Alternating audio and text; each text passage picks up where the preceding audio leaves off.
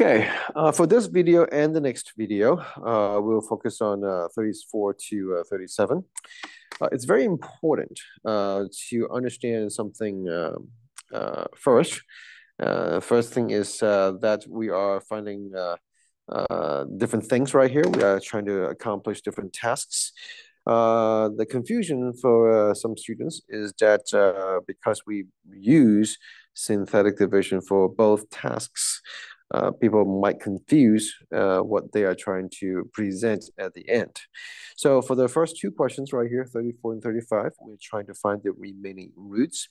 And for the bottom one, we are trying to factor it completely. Okay. Now, it's very important that you understand the very intimate relationship between factors and root. Okay, factor and root. So for example, if I give you a factor of x minus 3, okay, which means that if you divide it, okay, as a factor, you should expect a 0 remainder. The root, which we can then see on the graph, which would show as a x-intercept, that would be a positive 3. Okay, so we simply say, oh yeah, factor, right? Factor, and then we set it equal to 0. So that's going to be your root. So this is why you're going to see factors in both cases, and make sure you know what you are answering. Okay, we're trying to find the remaining roots for the first two questions, which we will go over in this video. And then the next video will focus on how to factor completely. Okay, but again, both will involve the use of synthetic division. So make sure you understand what roots are and what factors are. Okay, so now let's go ahead and get started for number 34. You have a quadratic. Okay, you have something to the fourth power, quadratic expression right here, and you have two given roots. Wonderful. And let's see if there's any missing term. 4, 3, 2, 1, constant. So everything is here. So there's no missing term. And we will just go ahead and set up our synthetic division right here. And then divided by 5, bring down to 1, 5, negative 1, negative 5, 9, 45. That's a negative 9, negative 45, and that's a 0. Okay. Now, it's very important that you get a 0 at the very end. It's very important because it is a root. That means well, the root, it's 5, right? So the factor would be x minus 5. And since it's a factor, we are expecting 0 remainder. If somehow your remainder is not 0, then you should stop what you're doing and go back and check because something is wrong. Okay, and then we'll do our second division, and we can just go ahead and use the numbers right here to do our second division. So bring down the 1. 1 times 1 is 1. That is 0. 1 times 0 is 0. So we have a 9. 1 times 9 is 9. We have a remainder of 0, 0 again, which is great. So in this case, we have x squared plus 9 as our root. Now, if it's x squared plus 9, well, it's not x squared minus 9. I'll be so happy if it's x squared minus 9 because that would be x plus 3, x plus 3 times x minus 3.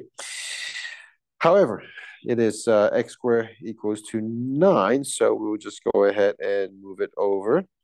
We will set it equal to 0, and unfortunately, we will have plus or minus square root of negative 9, which becomes plus or minus 3i, okay? Because of the negative underneath the square root, we have a plus or minus 3i, okay? That's 34. And then for 35, we have one given root. So we have 2, negative 10, 23, minus 33. They're all here. There's no missing root. So that's wonderful. Wonderful. And then we have a 3 right here. I think one common mistake that people could make is that, between factors and root, which one has to be, again, you want to make sure that the number you put in right here is what makes the factor equal to 0. So And we call this 3 the root because it comes from a legitimate factor, which means that we expect our remainder to be 0. Okay, so we don't always call numbers roots, but when it's a root, it has to be it has to come to a 0 remainder at the end. Okay, so you have 2x squared minus 4x plus 11. Okay, and can we factor this? I doubt we can factor this. Okay, so if we make it equal to 0, well, I think we have to use our little tool. Okay, so negative b plus or minus square root of b squared minus 4ac and over 2a.